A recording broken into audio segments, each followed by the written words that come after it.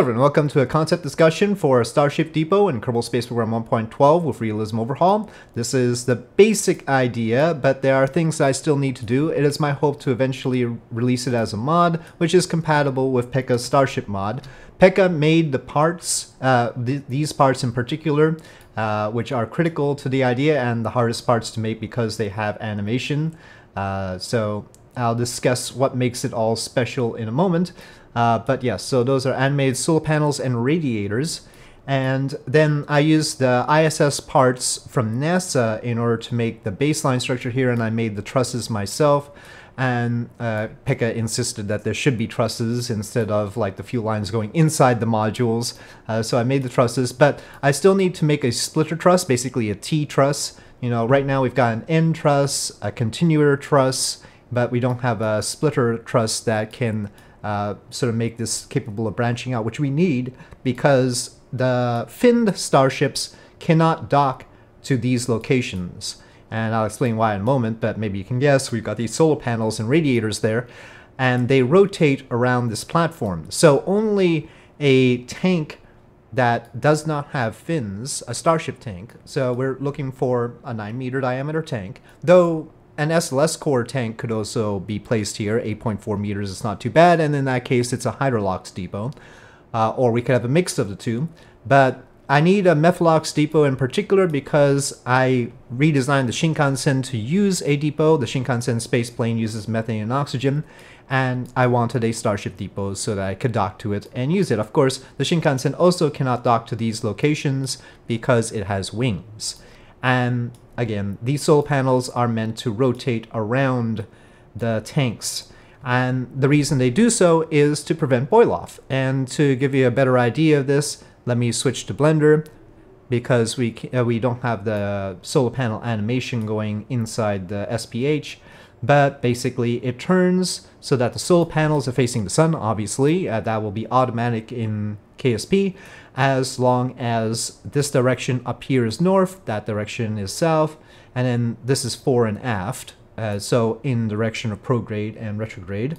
And then the solar panels point at the sun when it's in orbit around the Earth, and the tank, the Starship tank that is placed here, will be partly shielded from the sun's hot rays, and that will reduce boil-off, and then the radiators would also help reduce boil-off.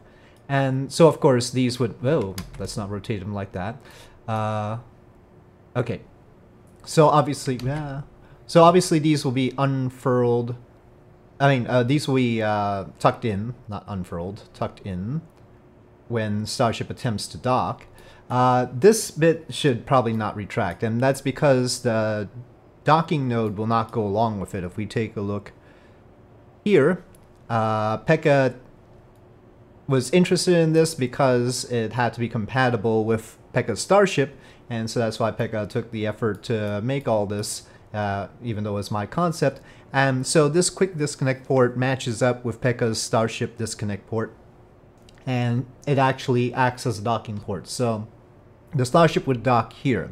I did, in fact, do a test docking, and that works. And so we would have a tank-alone Starship dock here, no fins, then the little solar panels will go around it as described. But again, this is not a good location for the finned ones or the Shinkansen because the solar panels would start hitting it once they're actually unfurled. Or we could just, you know, retract them again. As long as they're retracted, then a finned Starship or a Shinkansen could dock here. And maybe I'll consider that as an option. But yeah, so if we imagine that it's easy to retract solar panels, which it is not. It is actually really hard to retract solar panels once they're extended in real life.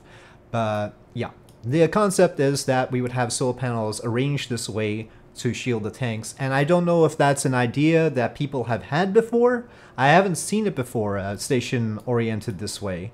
There might be good ideas why we don't want that. I don't know what those are.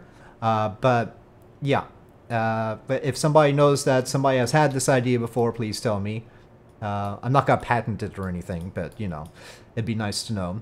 So yeah, that is the basic idea, and these are just ISS modules that have been enlarged. They're not the normal size, and this actually used to be a Harmony module, but I've put a little end piece to it, so it's not the original look. But this is basically an enlarged Destiny module, and I think it's like 6 meters in diameter. It's about 1.25 times the original, and that's because I didn't want small ones, and I wanted the modules to be about the size that Starship itself could carry. Now that gets to the problem. So Starship could carry these modules fine. Probably not these modules with the trusses already docked, so we would have to put the trusses separately. The truss, we currently have docking ports at the bottom, these pass-through docking ports that I use, and the trusses themselves, these end trusses have a docking port on top. They already come with that. This connector one doesn't have any docking ports at all. It just has positions on the bottom and front and aft. But the problem is, when you make something like this, it is really hard to get this to fit into Starship itself. It was built to sort of go around Starship, right? The Starship's diameter fits in here.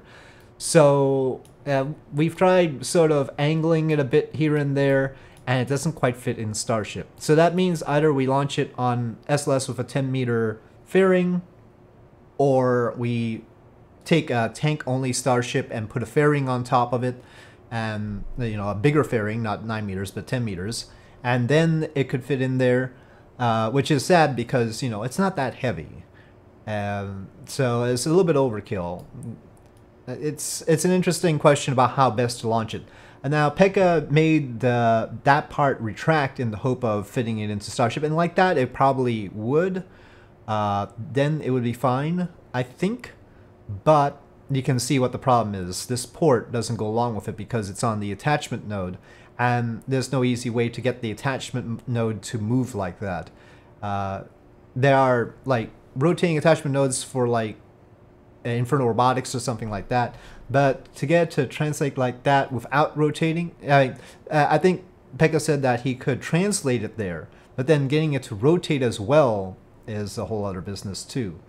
So it's like either translation or rotation, but not both. So yeah, it's a complicated thing about how to launch this particular piece because of this length from there to there. And then also having all the solar panels and radiators not stick out. So thinking about that, the test time that I did it, I tested the docking to the quick disconnect port, and the test time we just had a tank only with a fairing on top. So that might be how I end up doing it. Or we could use SLS, though I think we'd just reserve SLS for having a depot like this around the moon, which the moon will certainly need eventually. So there is, of course, opportunity for expansion here. We've got docking ports here and here, and more on top there. So we could make this a much larger station, but it's pretty big already. It doesn't have proper interiors. I mean, it doesn't have proper interiors that the Kerbals would see and you could go into IVA view for, but actually it does have the ISS interiors because I don't know why.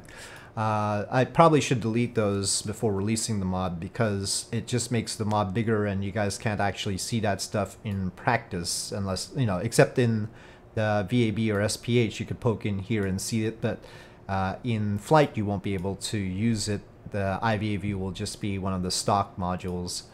So anyway, lots of work to be done on this particular mod, but this is the idea. I don't know if there's been discussion about what the Starship Depot would look like. I haven't seen any mock-ups of it, but then I wasn't looking very hard. I just came up with this idea because I needed something for Shinkansen. So I wonder if you guys like it or not. Do you think this is a good idea, the way it is arranged? Leave comments to that effect. But for now, having introduced this idea, I'll say thank you for watching. I hope you enjoyed this video. If you did, please do press like. If you have any comments or suggestions, please leave them in the comment section below. And I'll see you next time.